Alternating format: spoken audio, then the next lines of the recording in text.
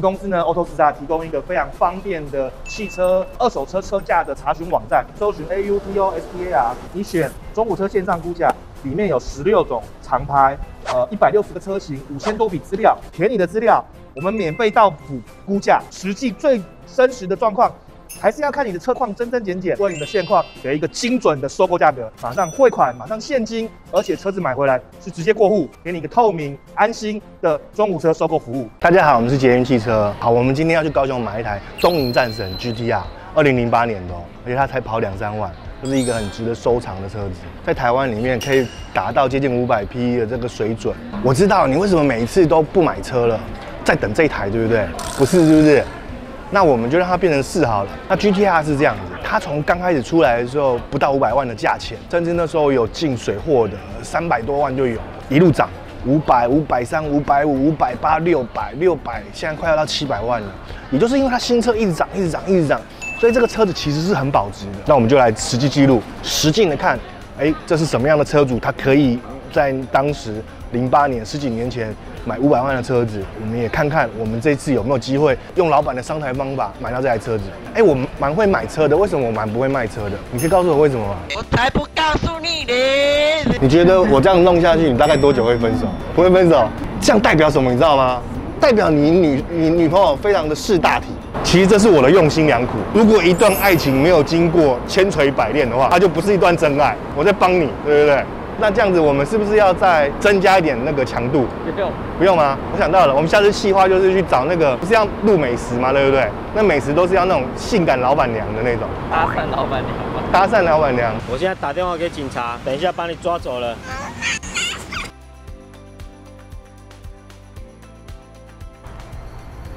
你好，你好。看资料对不对？好。 就是他当初购买的原始证件。好。因为他的资料是在他车子里面。哦，你们买新车嘛，一手车嘛。他当初的是新车，他那个应该是就是他的很干净的完税证明。好的，那行照在车上对不对？现在行照跟驾照在车子里面。那钥匙有2只吗？有钥匙有这把。这个证件是齐全的。另外一只它掉在美国，所以我只剩下这一把了。哦，这样子是不是？对，但是它有一把拷贝的。 有吗？是原厂。那拷贝的有吗？拷贝的有。好，那你给我拷贝的就好，没关系。我先带你去看车。好。那怎么想要卖掉？我看了难过。为什么？我不卖掉，我放在那边干嘛呢？我不会开啊。那之前是谁在开的这台车？以前一直是他一个人在开，我还有一个重机，我更麻烦。对，你好厉害，你很熟悉哦。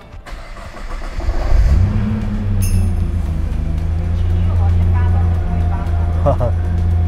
因为这种车跟一般普通的车差蛮多的啦。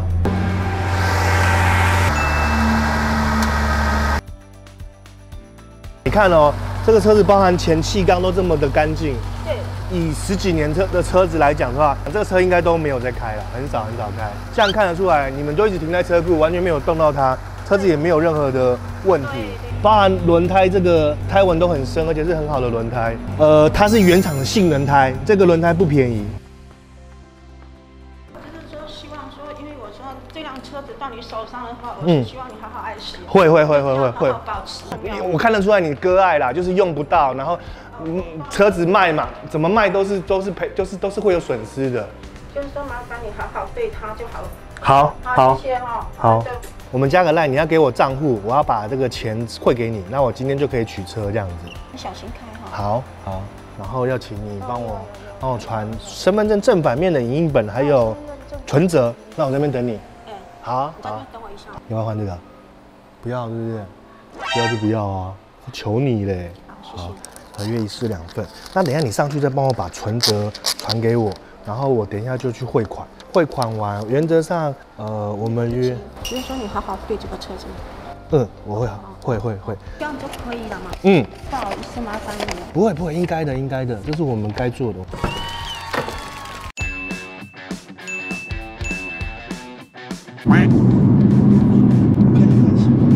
谁做到 GTR 不会兴奋？做到跟拥有是不一样的吗？不行，为什么不行？这个养护成本很高。哪有很高？没有的啦。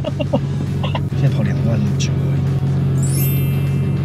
这种性能车怕的是什么？你知道吗？有2种可能，一种呢，他就每天去配崩零式啊，干嘛有的没有的，改装幅度是可以很大。你要改到1000匹 GTR， 需要花的钱是最少的。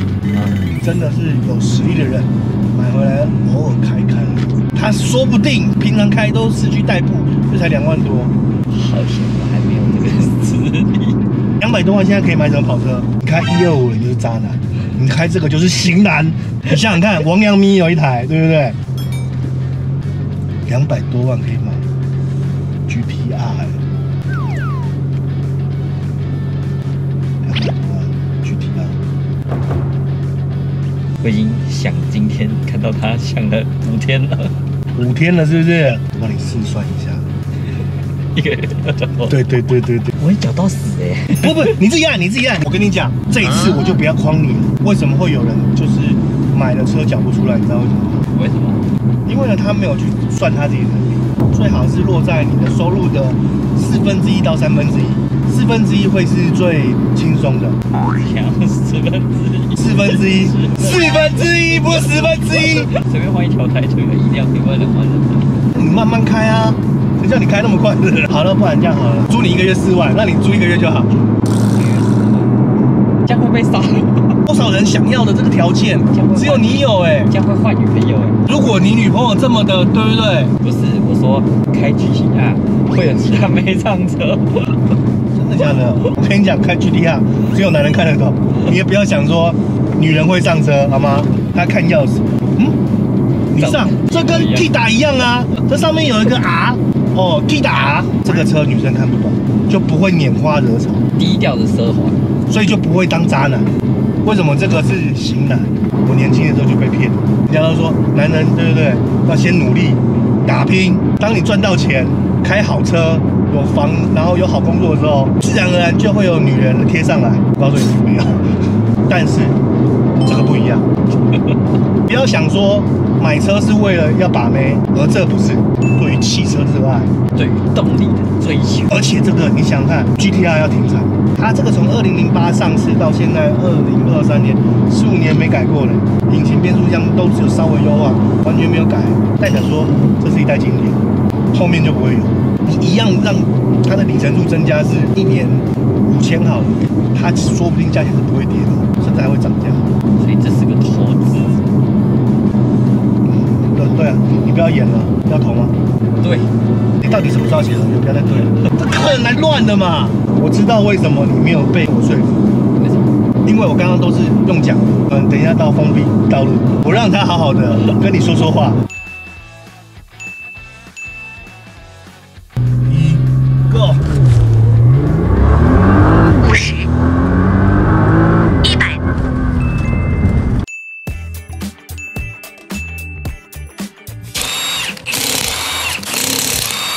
它新车的记号都还在，这个黄点漆啊，它都还在。有一些那个车厂在出厂组装的时候，它会有一个点个黄色漆，表示就是会有一个做个记号。哦，没有换过就对了。对。啊，如果叫新的都不会有那个，就不会有那个印记。各位有看过 GTR 里面长什么样子吗？会不会没有看到？没有一般保感的。最少1.5倍重，有，它毕竟要去承受那个这么大的巨型的压力，因为以跑车来讲，它头真的很大。OK。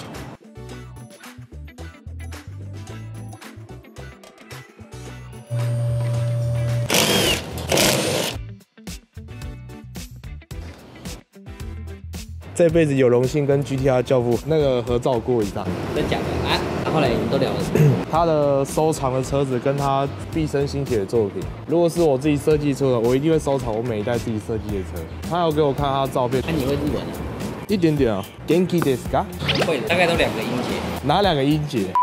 可是他真的是老烟枪哎。后来那个讲话一结束的时候，他一直狂抽烟，然后我也不知道嘴巴在喃喃自语。我发现他会自言自语。应该说那时候还没有蓝牙耳机的时候，他就自己不知道什么就在那边抽烟吸烟室里面，不知道这样子我不知道他是不是得病了。我跟你讲，天才总是孤独的，没有人懂他在想什么。谢谢娜之姐让我有幸见识本人一次。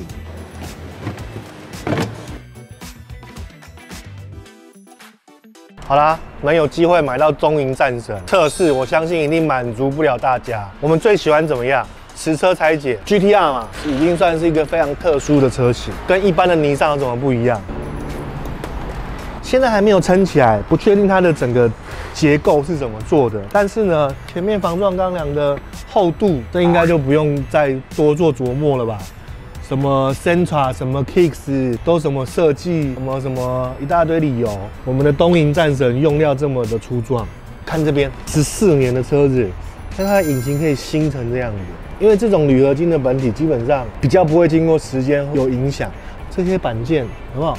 它这个都没有在开，才可以还原的这么好。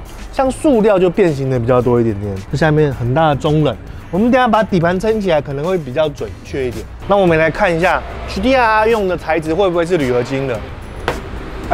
真的蛮可惜的，它的板件是引擎盖是铝合金的，但叶子板仍然是就是铸铁的材质。可是车门是铝合金的，后叶子板这一块大块的还是铁。车顶会不会是铝合金的？车顶没有，车顶还是普通的。后车厢这一定是为了配重，它每一个车体平均的分配，像这个后箱盖是铝合金的，这片门是铝合金的，这个很大的引擎盖是铝合金的。好啦，这也不用说啦，既然它要卖你400万的后面的结构也是铝合金的材质。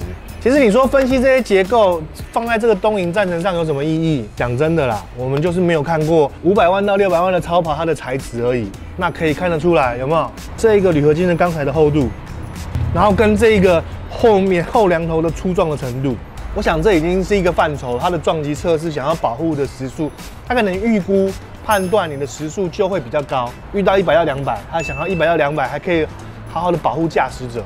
如果用这个等级的车子来看的话，可能很多再往上1000万、1200万，它可能就会用到碳纤维。至少我们可以看到这个结构，或许没有办法到很轻量化，可是我相信防护能力应该是很强的。好吧，我们来看一下东瀛战神的尾灯，好不好？最经典的4元灯，原来里面是长这个样子。那我们从前面看，这个可以看到，它为了底盘平整化。这隔板有非常多个，那我们为了给大家看它那个全貌，就把它全部拆起来。第一个，这个20寸的铝圈配轮胎，22、23，这是20寸的哦，还配轮胎哦。这个我们之前测一大堆旁边的 RAV4 啦，大概就是22、23啦。它那轮胎大概18寸的跟20寸的，你就会可以知道这两个差异有多大。这一定是锻造圈的。好，那再来看什么？看我们它的刹车系统，1颗、2颗、3颗，我们看到 Brembo 代工的6活塞，这碟盘已经到375了，375 mm， 后面也375因为我刚刚这个齿没有动，一样的，前后一样375，非常巨大的盘。那后面的活塞比较小，对式的，这也是我们第一次看到市售车里面后碟盘放这么大一个。这颗 GTR 的 VR38 V 型双涡轮的引擎，我们从下面看，第一点呢，你看这个前防倾杆这么粗，好不好？铝合金的摆臂，全铝合金的底盘，这个看就知道是铝合金的材质。仰角、下支臂、上下支臂。然后双 A 背，包含下面的这一个，有没有？副车架正常的结构的管型不会这么粗。然后我们可以看这个管型的铸铁钢呢，其实厚度也是蛮厚的。然后用的材料跟设计起来的架构是很粗壮的。那其实如果你不拆的话，它下面的隔板全部都是平整化的，来增加它的流体力学、底盘的平整性跟下压力。然后在这中间这边有一个结构，然后这边也有一个，正常大部分都是这样大小的连杆，这边一个，这边一个，后面一个，但它这中间的这个连杆已经做到是铝合金的，然后是很粗壮的。GTR 的特别就在这里，这个中间非常大的就是引擎出来的传动轴，因为这台车很特别嘛，后置式的变速箱嘛，在这边，变速箱在这个地方，后置式的变速箱。传动到后面来这边，分动给这个后轮传动系统。后轮传动系统很好玩，就是呢，为什么上面有一根传动轴，下面这边有一根传动轴？你从这个角度看到就可以看到，有没有？一粗一细，左边粗右边细，因为它前面引擎的整个动力传动到后轴以后，再去做分配。如果大部分的时间呢都会是后轮驱动，当一些电脑判定需要前轮有抓地力或者是全油门加速的时候，它才会把动力传到前面去。所以它对它而言的逻辑就是重要的就是全部从后面输出。其实 GTR 算是一个在设计上是比较笨重一点的车子，因为它的车重也重，它本来的设计就不是3到灵巧所取向，可是呢，因为这样子的系统而可以让它以后轮来输出马力的话，其实是对于它的行车的动态轨迹是更好的。有没有？你可以看到这一个排气管，要我2只手才可以抓得住。2个涡轮增压出来了以后，它的排气再从中边汇集，然后去双出出去。后面结构呢，就是你可以说这是多连杆，也可以说这是双 A 背。然后因为它上面有一个 A 背的支架去连接着后底盘，让它这个可以就是可以调整。然后下面有3个结构件来去连接于下面的这一个角度。那我们如果想要这个车子外八一点，就可以调整这个螺丝，让这个支杆推出去一点点，它就可以去调整它的仰角。仰角跟结构支臂都是铝合金的。讲真的，不同的理念、不同的设计的逻辑，你去预估不同的设计成本。你可以看到这台车是非常理想化的，变速箱在后面，只为了它的配重。VR38双涡轮 V 型3800cc 的引擎的改装幅度是非常非常强的。什么叫改装幅度呢？就是我不需要花太多钱，我的马力增加的幅度就很大。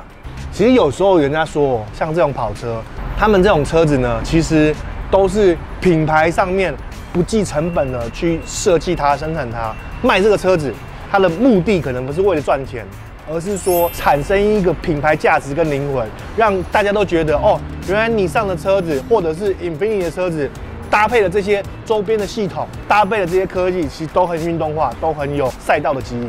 好了，这一期就到这边。捷运汽车耗资的1000万，除了我们右手边的赏车环境维修跟车有关的以外呢，我们做了什么？我们做了业界首创，我们弄了一个卡丁车场，弄了一个餐厅，弄了一个亲子环境，以及电竞模拟器，甚至还有户外的咖啡厅，还有 KTV。你要怎么样才可以享有这些设施呢？而且我们就在北投而已。从奇岩捷运站过来，步行大概是8分钟而已。我们平日不管你使用任何的设施，3个小时只要300块的门票，假日只要500块。这对比于外面的所有的同样的内容的环境呢，基本上可能只要3折、2折的金额。在前方有8台的卡丁车，不管是大人小孩都可以玩，只要是8岁以上，有父母陪同，那我们都可以让你来体验这个东西。你带小朋友来非常适合。